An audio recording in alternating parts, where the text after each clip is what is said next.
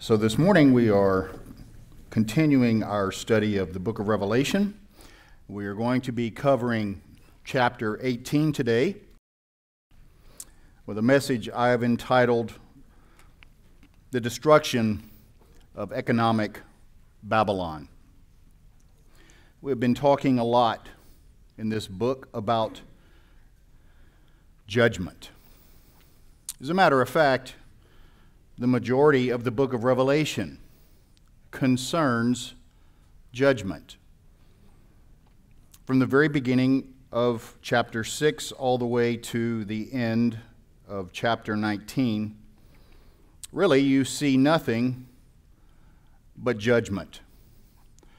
Judgment upon a world that has shaken its fist in the face of God and said, "We will have nothing for you." God says, "Oh, really? We'll just see about that." What we're looking at here is the unfolding of the seven-sealed scroll, what we might call the title deed to the earth.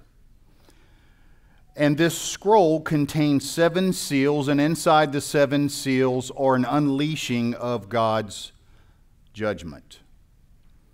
The seventh seal issues into seven trumpet judgments upon the earth.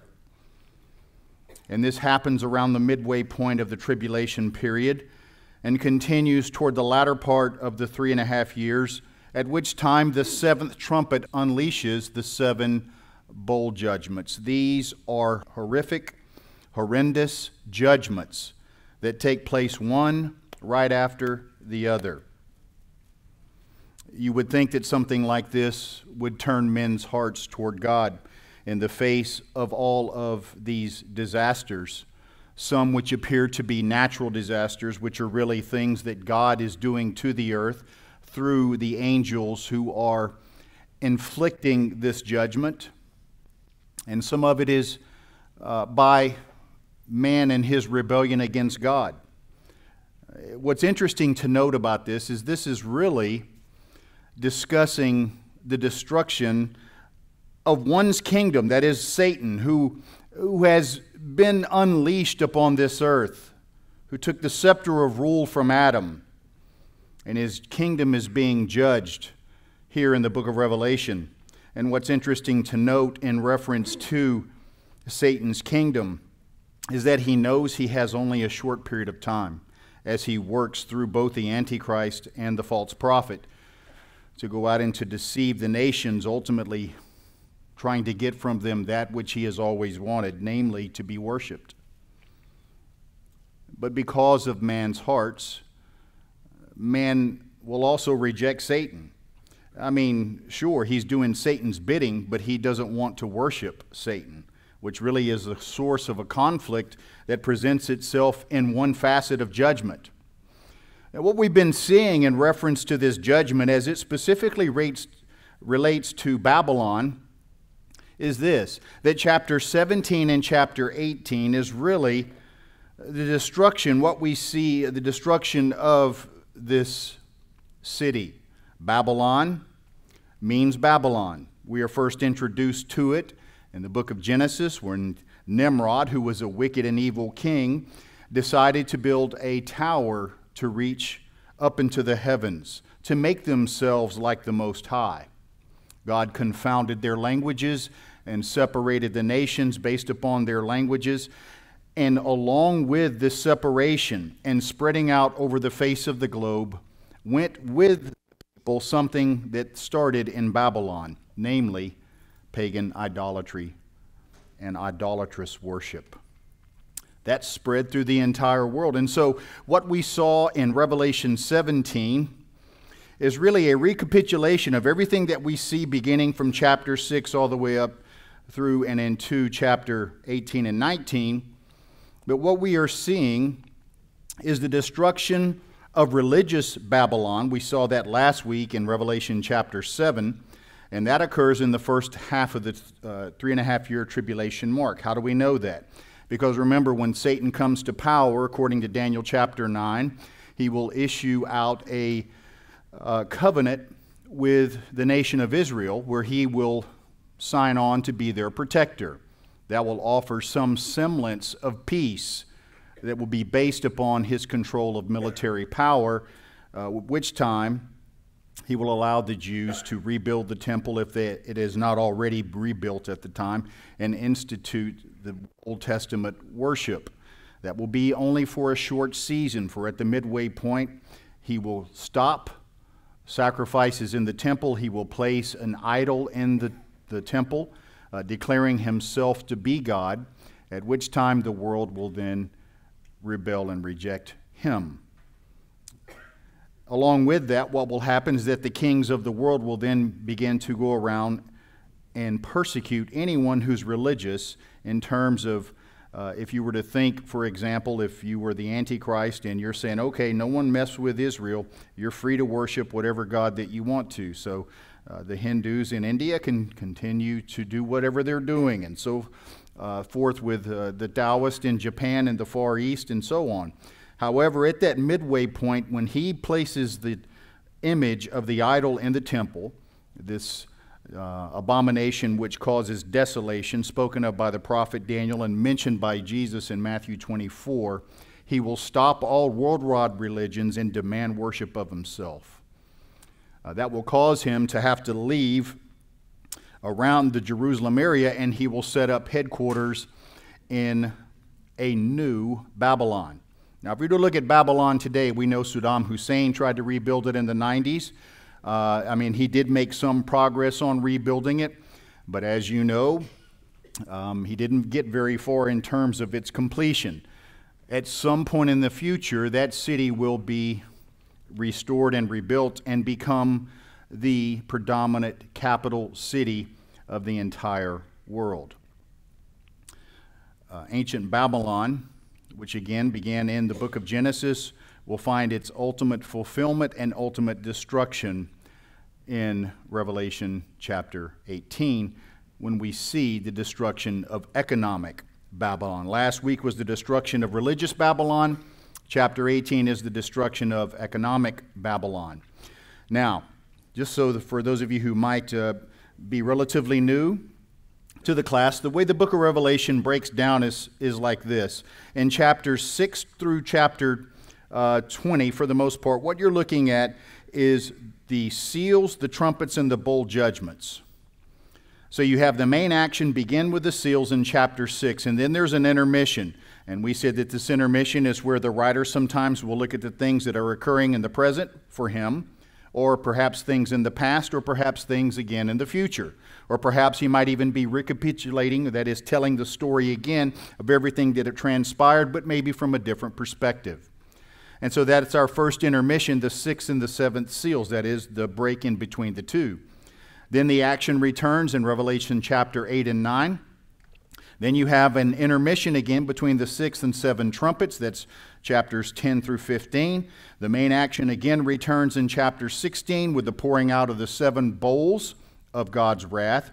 Now with our final intermission here, chapter 17 and 18, as John describes for us the destruction of religious Babylon, chapter 17, and then the destruction of economic Babylon, chapter 18. What's the good news? The good news is, as we begin our next chapter, which we'll do next time, we will not be talking about judgment so much anymore. We will be talking about celebration and the heavenly hallelujahs. Why?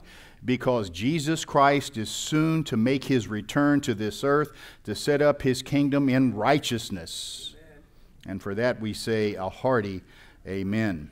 So what exactly is Revelation chapter 18 talking about? Well, MacArthur puts it this way. He says, God's judgment will rain down on the earth in the form of the seal, trumpet, and bowl judgments. They will focus particularly on Antichrist's world empire of Babylon. The Babylon in view in chapter 18 is Antichrist's worldwide commercial empire, which will rule the world during the last 3.5 years of the tribulation.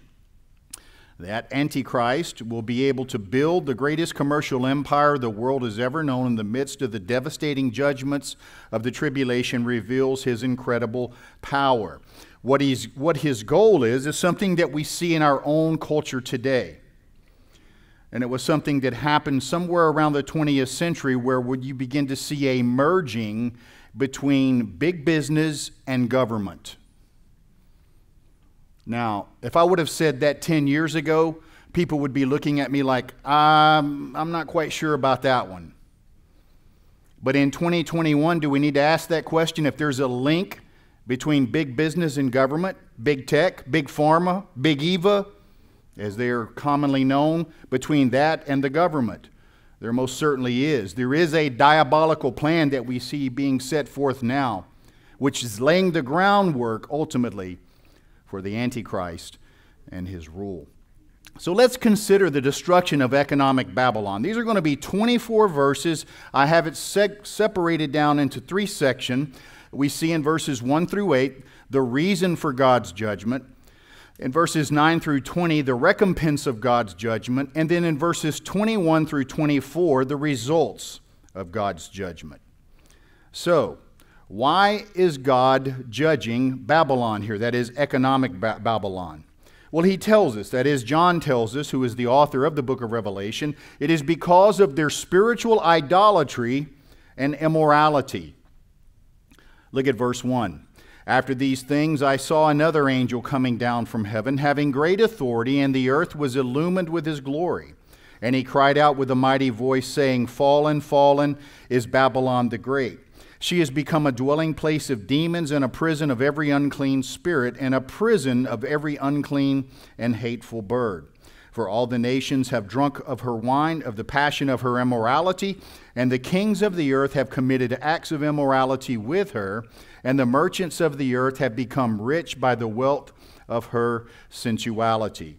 So what we see here then is that this judgment that is coming, this judgment is announced by a strong angel.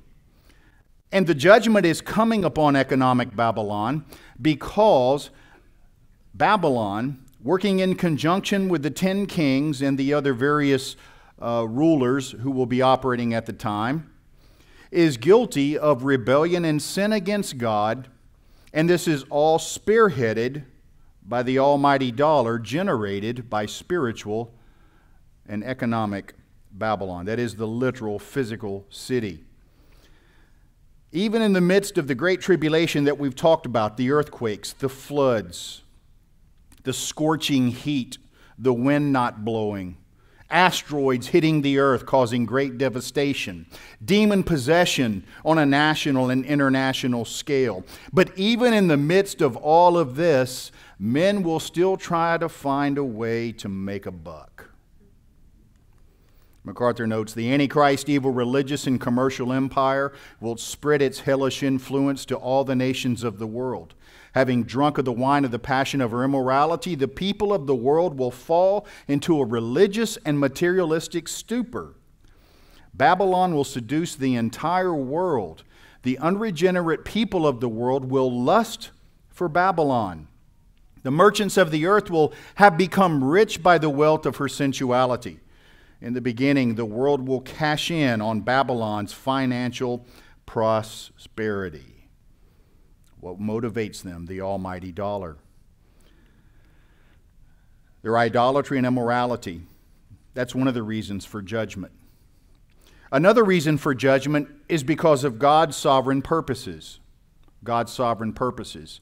What we're talking about is He's giving the saints, as He has done many, many times in example through Scripture, a chance for the saints to escape judgment. Look at verse 4. And I heard another voice from heaven saying, Come out of her, my people. Presumably this is God speaking. Apparently there are going to be saints, that is, people who are regenerated, who are in Babylon for whatever reason.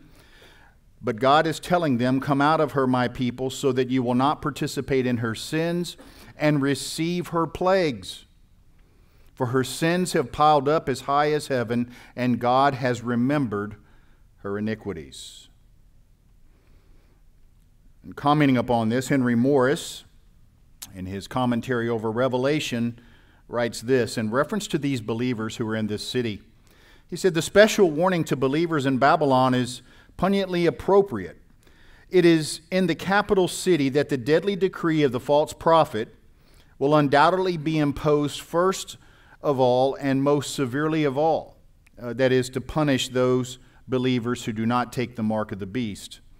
even if believers residing in Babylon should somehow escape the purges of the beast, they would still be affected by the awful plagues that are coming on Babylon. Thus, the Lord's urgent warning to believers to flee Babylon.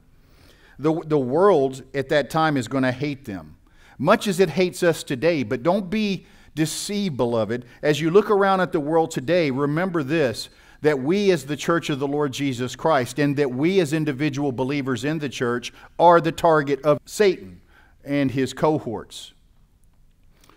There is going to come a time where church, as we see and experience it and have known it, will stop. The world is not going to allow that. Sure, the world follows a Jesus. They follow a Jesus that's based upon compassion, love, and tolerance.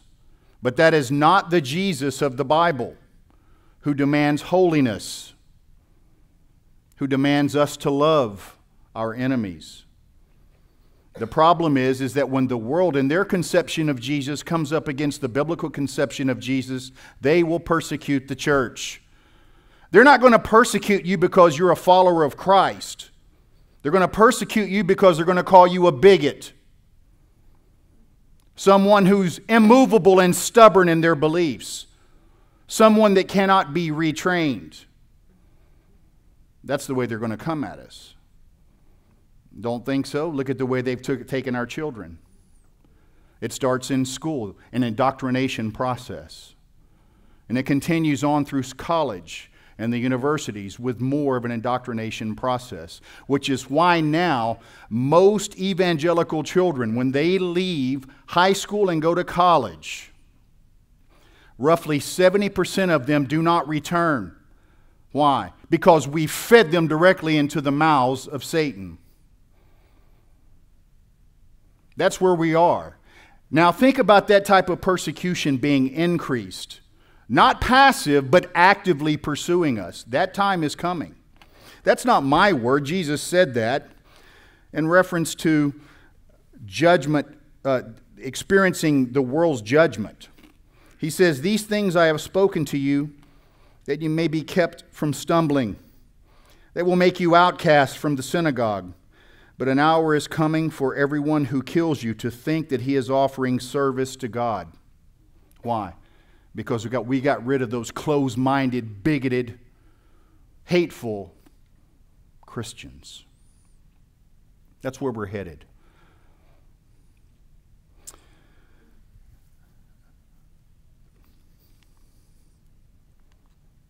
However, the church may take a beating, so to speak, momentarily. But part of God's sovereign purposes and plan is that He will ultimately vindicate Himself and He will vindicate the church. How? By punishing its tormentors, the sinners. Notice verse 6 of chapter 18. "Pay her back, even as she has been paid." Here he's talking about Babylon. Babylon is viewed as the prostitute that the whole world has some type of relationship with. The angel says, "Pay her back, even as she is paid, and give back to her double according to her deeds. In the cup which she has mixed twice as much for her. To the degree that she has glorified herself and lived sensuously, to the same degree give her torment and mourning. For she says in her heart, I sit as a queen, and I am not a widow, and I will never see mourning." Such is man's ideas. "For this reason, in one day her plagues will come, pestilence and mourning and famine, and she will be burned up with fire, for the Lord God who judges her is strong."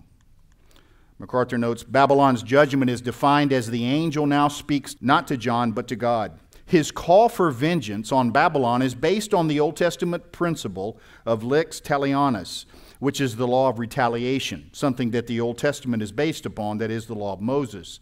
It's the principle of an eye for an eye and a tooth for a tooth. Babylon has been extended enough grace and heard enough warnings. It is time for vengeance. It is time for her destruction.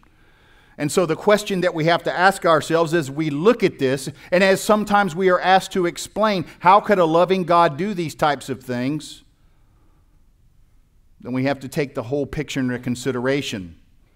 It is just and fair to be paid back double for Babylon's sin. So the answer to the question is yes. Consider what Moses wrote in Exodus 22. If someone steals an ox or a donkey or a sheep and it is found in the thief's possession, then the thief must pay double the value of the stolen animal. Why? Because that's right. That's just. That's fair. Suppose someone leaves money or goods with a neighbor for safekeeping and they are stolen from the neighbor's house. If the thief is caught, the compensation is double the value of what was stolen. Why? Because that is right, that is just, that is good.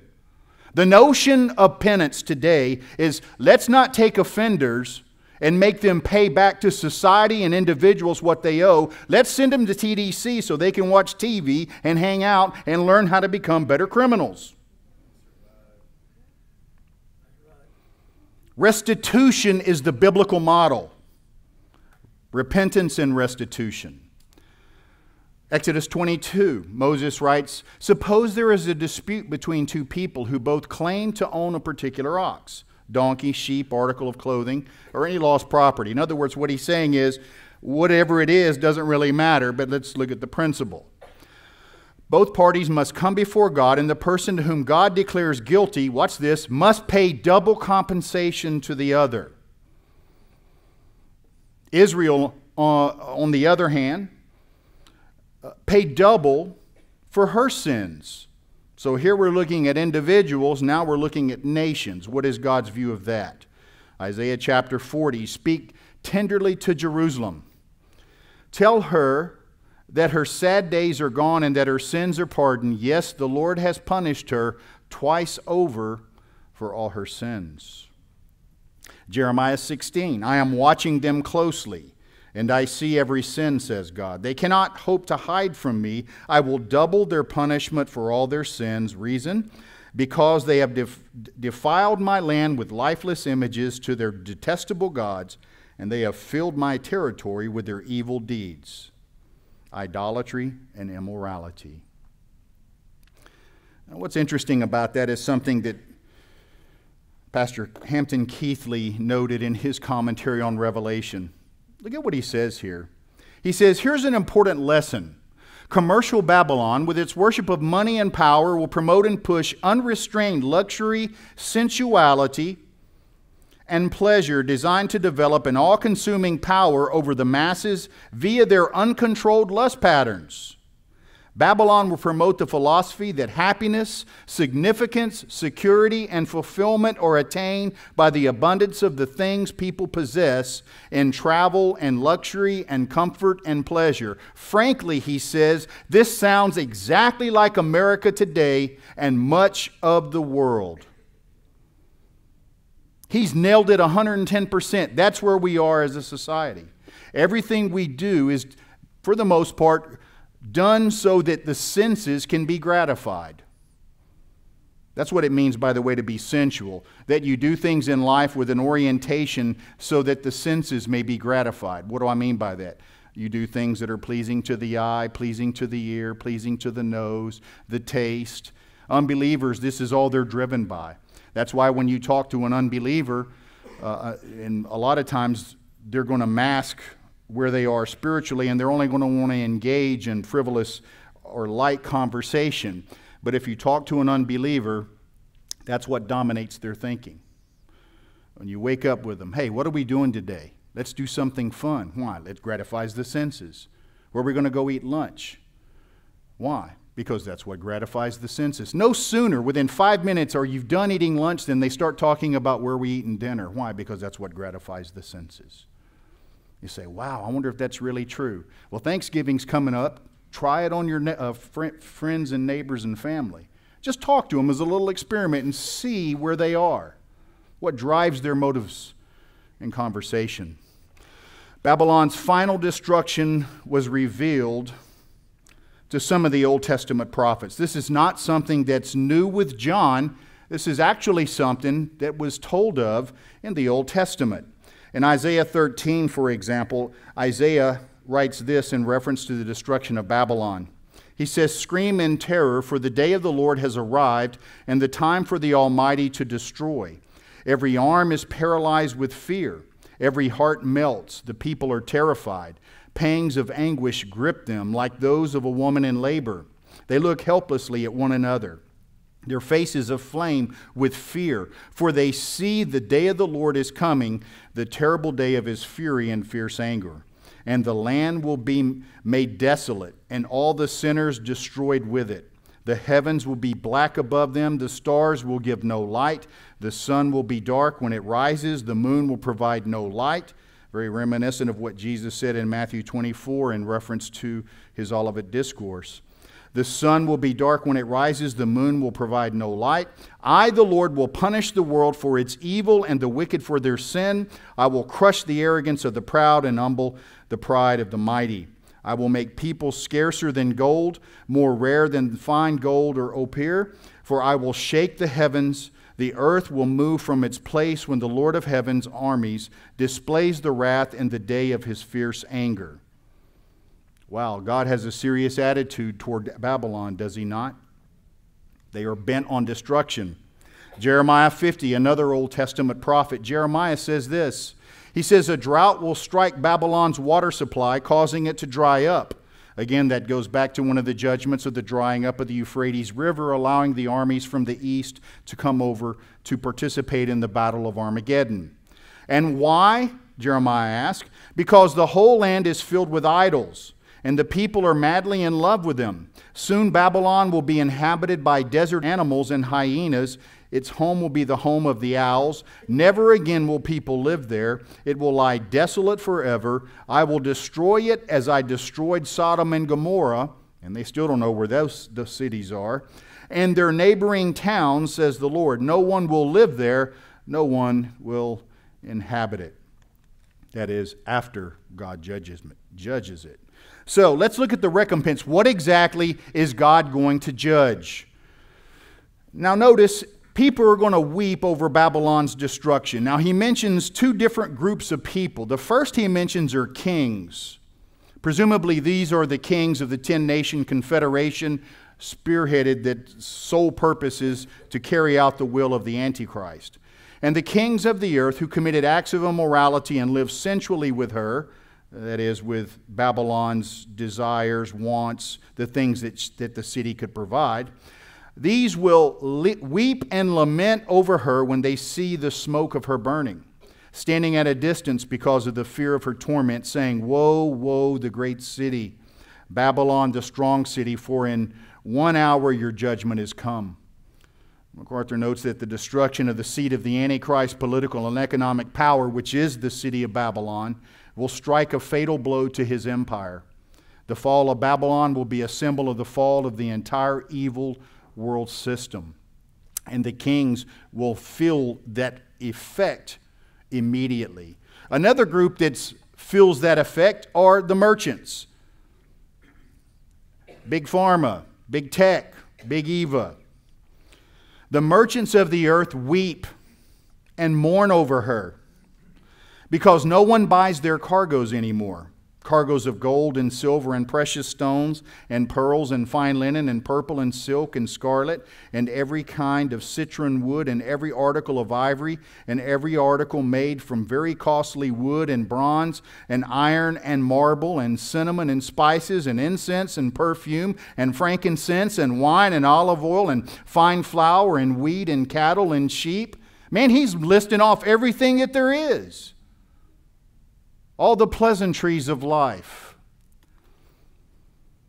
And notice this, for everybody who's bent today on social justice, how they look, for example, and I will say this, that the experimentation, or what they call the American experiment in reference to slavery, was a horrific thing that was practiced in this country, and praise the Lord that it doesn't exist today. But for those who think that is the most heinous sin that has ever been committed, that is going to go on worldwide in the future. Look at the commodities. He's mentioned all of these various commodities, but he doesn't stop with things. He even includes people. He says, and cargoes of horses and chariots and slaves and human lives. What's he talking about here? He's talking about forced labor. It costs a lot to run an empire. And much of that labor is going to consist of people who don't necessarily want to be there doing it, but they will be forced to do it. Perhaps many of these will be those who put their faith and trust in Christ during the time of the tribulation period. Those who become Christians during that time. Perhaps these are they who will become slaves in that period. He says, the fruit you long for has gone from you, and all the things that were luxurious and splendid have passed away from you, and men will no longer find them. The merchants of these things who became rich from her will stand at a distance because of the fear of her torment, weeping and mourning and saying, woe, woe, the great city. She who was clothed in fine linen and purple and scarlet and adorned with gold and precious stones and pearls. For in 1 hour such great wealth has been laid waste, and every shipmaster and every passenger and sailor, and as many as make their living by the sea, stood at a distance and were crying out as they saw the smoke of her burning, saying, what city is like the great city? What they're looking at here is the destruction of their means. If Babylon is the only city in the entire world through which commerce is being exchanged, that means everyone's life, in terms of just how they are living and making a living, is dependent upon Babylon. Now that city is leaving. When I read this, I'm reminded of those who I see sometimes on the news. Perhaps you've seen them as well. Either during the floods or during great fires. You always see the person on the news standing in front of their destroyed home, and they're weeping and they're saying, my life is gone. My life is gone. But that's not really true, is it? What did Jesus say? Life does not consist in the abundance of things. But for the world who doesn't know any better, their life is their things. And as a result, they threw dust on their heads, and they were crying out, weeping and mourning, saying, woe, woe, the great city in which all who had ships at sea became rich by her wealth, for in 1 hour she has been laid waste. It's almost hard not to feel sorry for these folks, is it not? But the thing we must remember, though, is that their punishment is just. If you question that, consider this.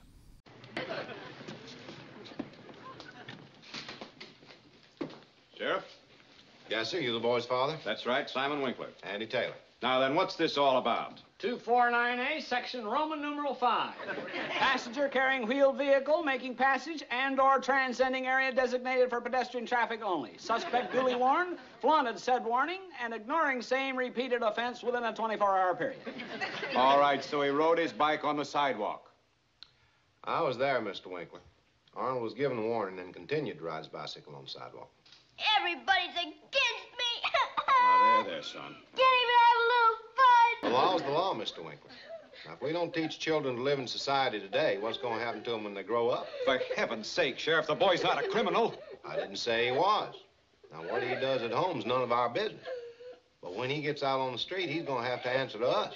I can show you in the statute book. The minimum punishment for this offense is impounding the bicycle for 1 week.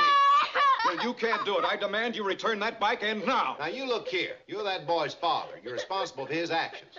Now, he's too young to be locked up. But if you're not going to take responsibility, maybe I ought to lock you up. You ever think of that? Yeah, well, my dad ain't as scared of that, are you? Make them put you in jail. That'll show them. Go on, Dad. Show them they can't push me around. Go on, put him in jail. He won't care. How's that? My dad'll show you. He's tough. You want me to lock your father up? He ain't afraid of you. I don't want to lose my brand new bike. I just got it.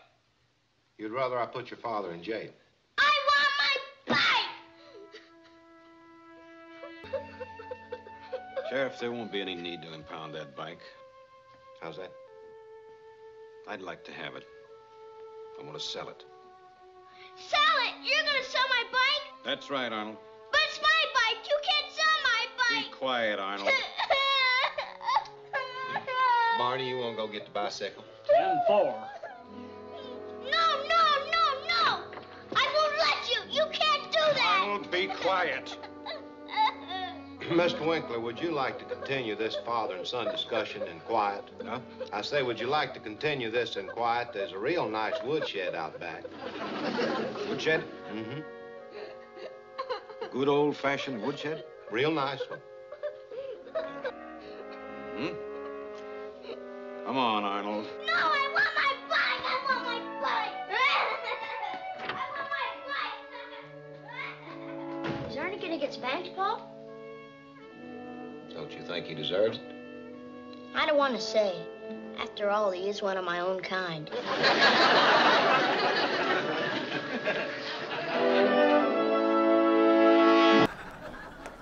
And that's when I read through Revelation and I saw the anguish on here, on these people as they see everything gone, everything taken from them.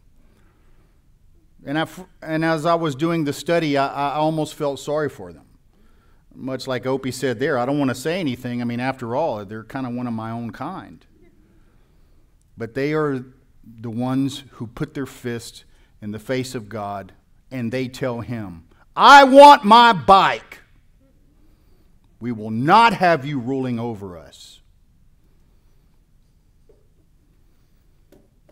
What's interesting to note is the only ones who rejoice at this great destruction are the saints. Notice this. It's not just the saints who are on the earth. Revelation 18:20. Rejoice over her, O heaven, and you saints, and apostles, and prophets, the very foundation of the church. Because God has pronounced judgment for you against her. MacArthur notes, the long-awaited moment of vindication and vengeance for which the martyred tribulation believers prayed, remember back from chapter 6, will have arrived. Heaven rejoices not over the damnation of sinners, but because of the triumph of the righteous, the exaltation of Jesus Christ and the elimination of his enemies, and the arrival of his kingdom on the earth. So how then does Babylon finish? How does God do it? We see that in verses 21 through 24. Babylon's destruction is complete, meaning it is utter. Then the strong angel took up a stone like a great millstone and threw it into the sea, saying, so will Babylon, the great city, be thrown down with the violence and will not be found any longer. Reminiscent of what Jesus said about those who cause the little ones to stumble. It would be better if they had a millstone tied around their neck and cast into the sea rather than to make one of these little ones stumble. And the sound of the harpist and the musicians and flute players and trumpeters and will not be heard any longer, and no craftsman of any craft will be found in you any longer, and the sound of a mill will not be heard in you any longer. And the light of the lamp will not shine in you any longer, and the voice of the bridegroom and bride will no longer be heard in you any longer, for your merchants were the great men of the earth. So Babylon in its destruction will be destroyed by two ways or two means. First, it's going to be by heaven's angels. The seventh angel poured out his bowl upon the air, and the cloud and a loud voice came out of the temple from the throne, saying, it is done.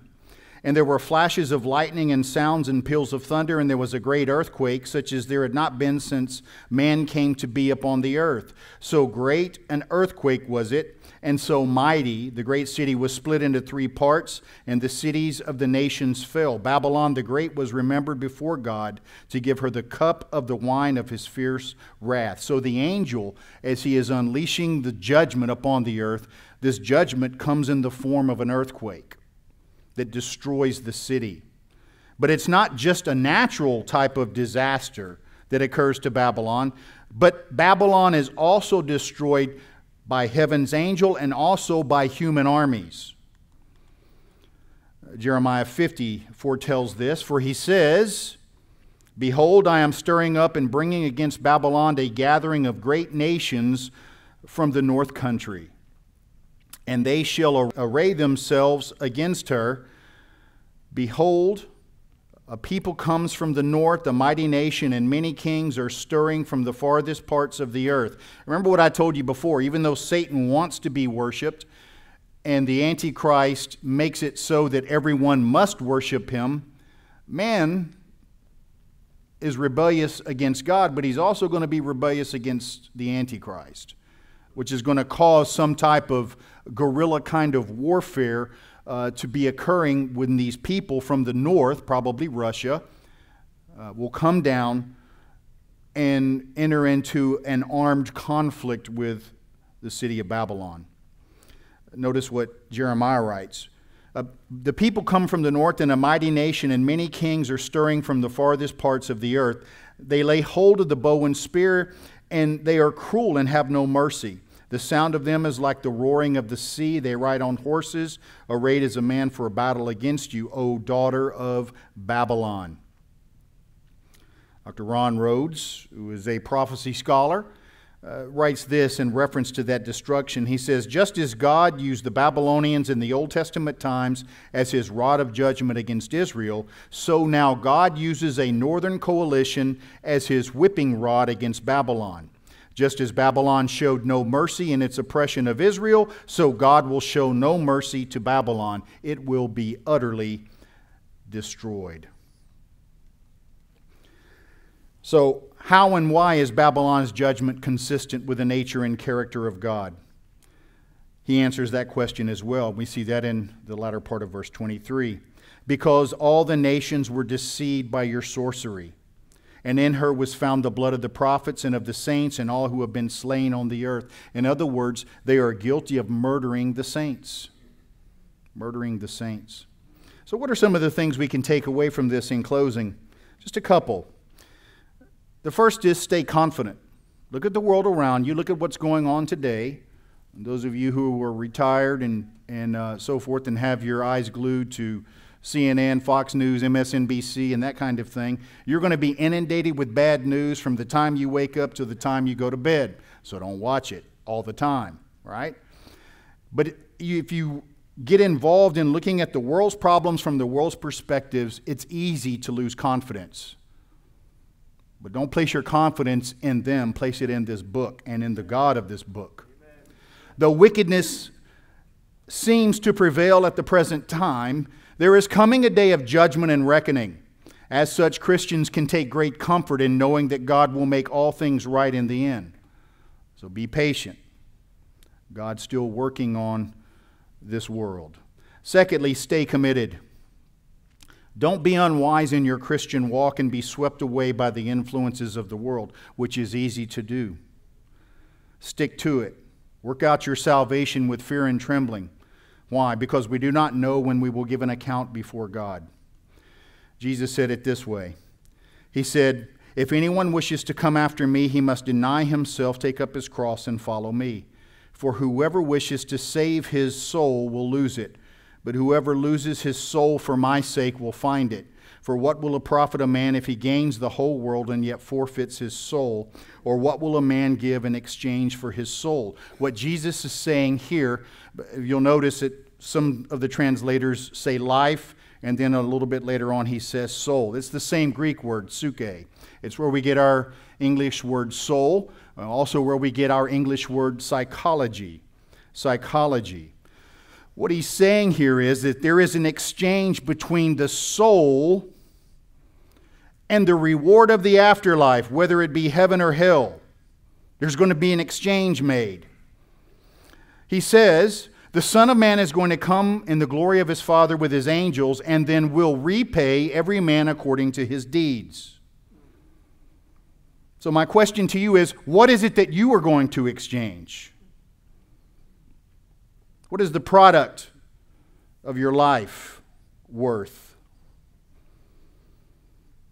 Jesus answered that question in Luke chapter 12 in the form of a parable. He said, "The land of a rich man was very productive, and he began reasoning to himself, 'What shall I do, since I have no place to store my crops?' And he said, 'I will do this. I will tear down my barns and build larger ones. And there I will store up my grain and my goods, and I will say to my soul,'" suke, there's our word, "Soul, you have many goods laid up for years to come. Take your ease, eat, drink, and be merry." But God said to him, "You fool." I mean, he just described the American lifestyle, the American dream, right? Work hard when you're young, retire, and don't do anything. Don't go serve the church. Don't be around God's people. Don't care about your neighbor. Just do whatever you want to do. God says, a person who has an attitude like that, you fool. This very night your suke, soul, is required of you, and now who will own what you have prepared? So is the man, Jesus said, who stores up for himself treasure and is not rich toward God. The soul then must be understood this way, because again, this is what you will exchange. The soul is the total sum of the inner person. It is the summation of the mind, the will, the intellect, the heart. It is that immaterial facet of man that animates the flesh. The product of your soul, that is your thoughts, your words, your actions, is that which will be evaluated before God, either at the Bema judgment or the Great White Throne judgment. The question is, are you ready? It's not a matter of if you will stand at the judgment, it's a matter of when you will stand at the judgment. As Paul notes, we must all appear before the Bema, that is, believers of Christ, so that each one may be paid back. The word there is to be paid back what is due, to be recompensed, according to what he has done in the body, whether good or evil. So hang in there, press on, finish the course, Amen. Set the race, Amen. Win the race. You don't have to do it on your own power, because greater is he who is in you than he who is in the world. He's already won the race before you.